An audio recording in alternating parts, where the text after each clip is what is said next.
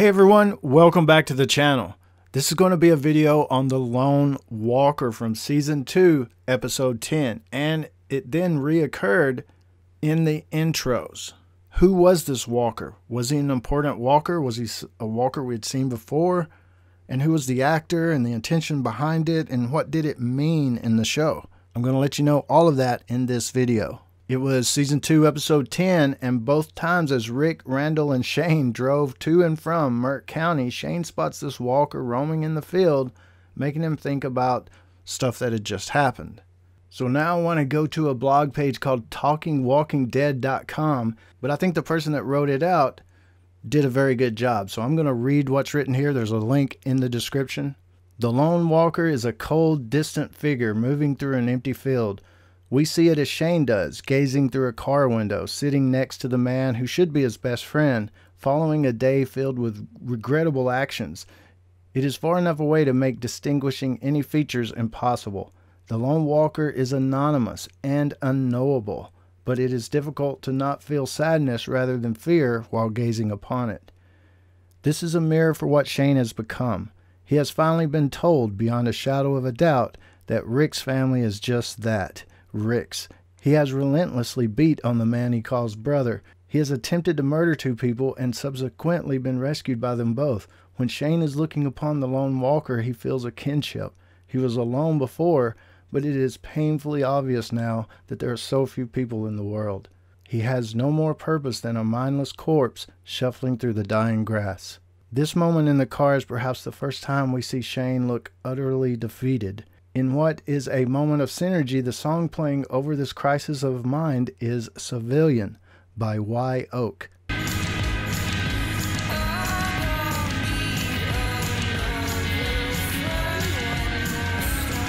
I don't need another friend. When most of them I can barely keep up with, I'm perfectly able to hold my own hand, but I still can't kiss my own neck. And man, that's some deep lyrics right there as far as verse in a song, man, and so true. The blog goes on to say, in a different man, this may have been the turning point back to humanity. However, like the lone walker, Shane will not remain an object of pity for long. He has become a creature driven by survival and possession. The enormity and emotions of the day in 18 Miles Out tapped him out. That's Season 2, Episode 10's title, 18 Miles Out. But his slide into something less than human began long before and shows no sign of stopping. Once he has a chance to regroup, Rick's claiming of Lori, Carl, and the baby will be taken as a gauntlet thrown, and Shane's efforts to wrestle control of the group will be renewed with a sense of vigor. The Lone Walker is not merely a lonely traveler. The Lone Walker is the harbinger of the threat of walkers to come and the danger of Shane's continuing deterioration.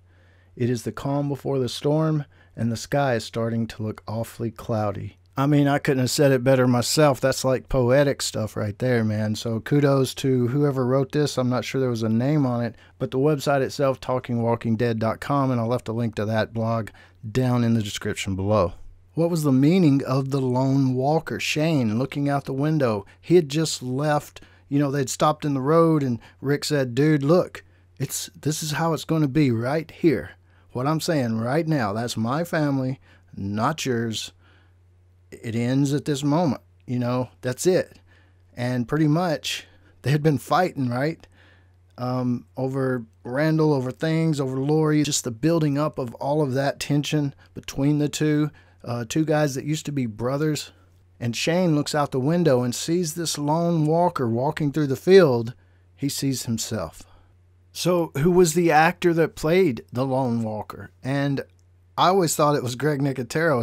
He plays so many other walkers and zombies and things. He does so much. But the lone walker was actually played by Jake Garber. And he is a special effects makeup artist that was on The Walking Dead. Much like the purple shirt walker in Season 1. Check out this video if you want to find out about him. He was a FX makeup artist as well. Just got to play a zombie. And same thing here. Jake Garber. Special effects makeup artist, and a pretty good one at that, a pretty big name in the makeup effects business. He's done a ton of stuff. He works for Greg, but he's done a ton of stuff to his credit.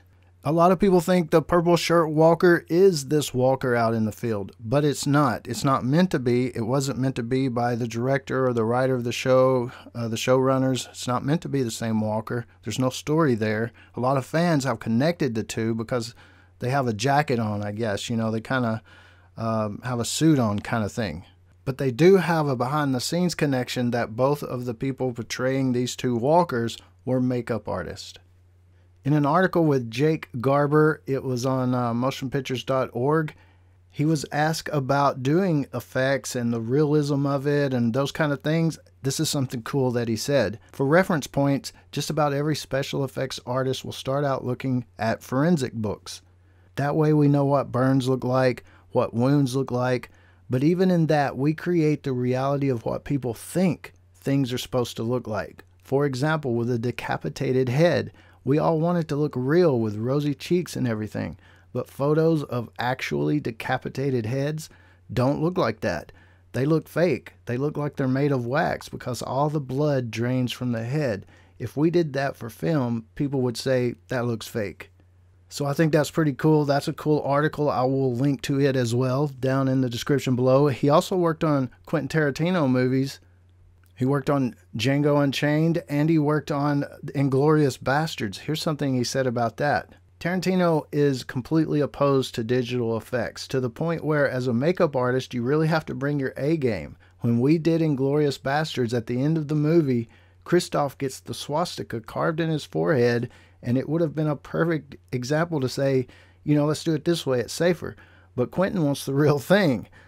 And of course, they applied some makeup over the top of his forehead to be able to do that. They didn't really cut into his forehead. Jake Garber said, I'm going to do the cutting. I knew that it was a razor sharp knife, and I knew that if we had any overzealous extra involved, we would have lost our lead actor. But no error at all. It worked out well. That was pretty much the toughest day on set I ever had. And that's crazy. Tarantino, come on, dude. Think safety, man. But that's a good article with Jake Garber if you want to go read it. But now you know. Now you know about the lone walker, what it meant, Shane, and what he just went through with Rick. He lost Rick. They just had a big fight. His loneliness and all of that. So now you know what it means. You know who it was as far as a walker. And we know that as a walker, there's just no story there really personally for the walker. It's just a symbol which reflects back on Shane. But now we know the actor that portrayed the walker and a little bit about him. That's it for this video. Let me know what you think about it down in the comments below, and I'll join you there. And if you like the video and you're not subscribed, definitely subscribe to the channel. Check out, there's hundreds of videos on the channel, Walking Dead, everything. Just check it out. There's a lot there. This is James in Nashville. As always, thanks for watching, and stay tuned for more dead stuff.